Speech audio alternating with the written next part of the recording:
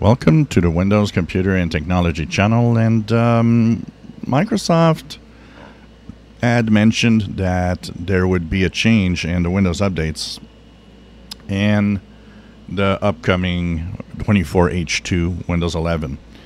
And they will actually have updates that are smaller and that they're going to call them baseline updates. And the way it's going to work, according to a documentation that was removed, is that these updates won't require a restart of your PC. So, for example, what's going to happen is you'll have updates, and you'll have your updates like January is going to be a restart.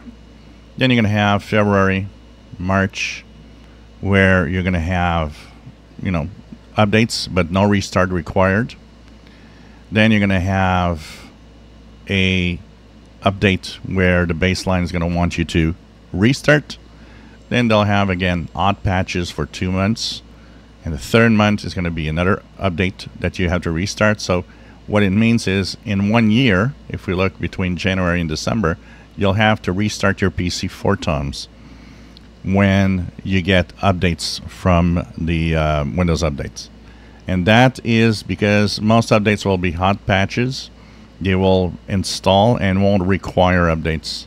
But every 3 months, they will actually ask you to update. Every 4 months, sorry. So you have an update. No, 3 months. That's it. So an update January 1, 2, 3. April 1, 2, 3. July 1, 2, 3. October. And then it's going to go back to January. So there will be exceptions to these rules, and it will be when Windows has a very important patch, like a 0-day, for example, that will require updates, a restart most of the time.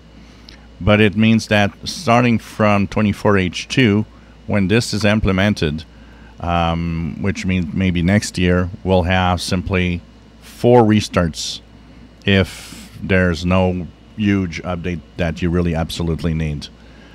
So this is going to change. It's going to be interesting compared to now restarting every time you have Windows updates.